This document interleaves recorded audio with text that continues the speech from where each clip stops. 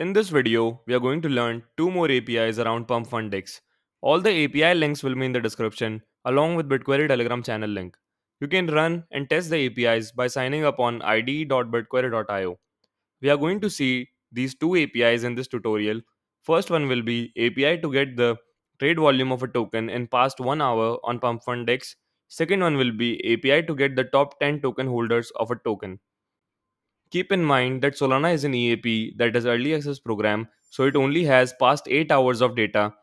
Let's start with the first API. Make sure that this is EAP here. First API is going to give us trade volume of a particular token in past 1 hour on Pump.Fun DEX.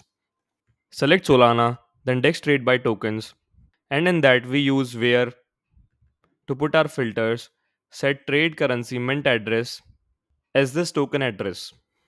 I'm calculating here the past 1 hour trading volume of this particular token on Pump.Fun DEX, right? So I'm going to set one more filter here in DEX protocol name as pump.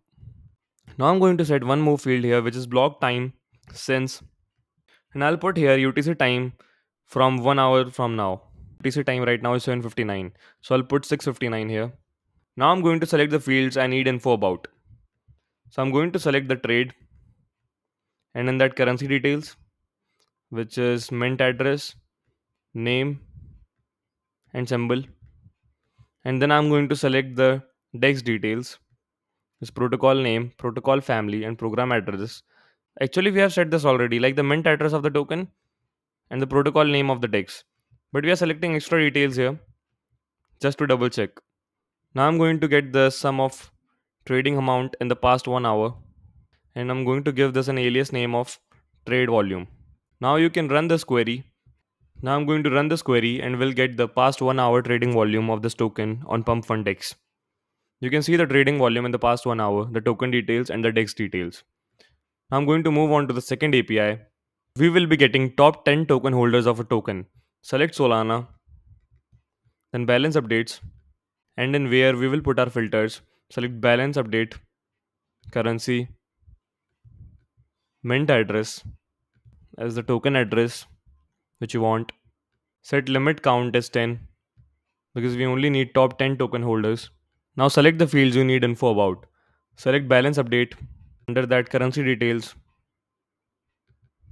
mint address, name, and symbol, and also the account address because we will be grouping by the account address. And now we're going to sum the balance update amount so that we can get the total holding of a particular address. Select where greater than 0 so that we don't get the addresses where the amount is 0 of the total holdings. I'll give this an alias name of total holdings and will order the result in descending order according to this total holdings field. And now I'm going to run the query and we'll get the top 10 token holders of the specific token. You can see the top 10 token holders. So we have got two addresses with this much amount of token holdings, and other than that, all the addresses have 0 holdings. You can only use that token address here for which the token has been created in the past 8 hours only, because Solana is in EAP right now and it doesn't have any historical data.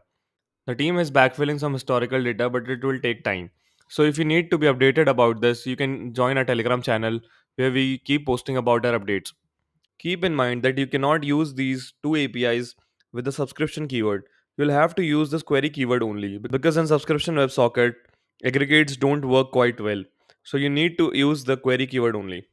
These were the APIs for Pump.Fun DEX. Thanks for watching, like and subscribe, and head over to our Telegram channel if you have any questions.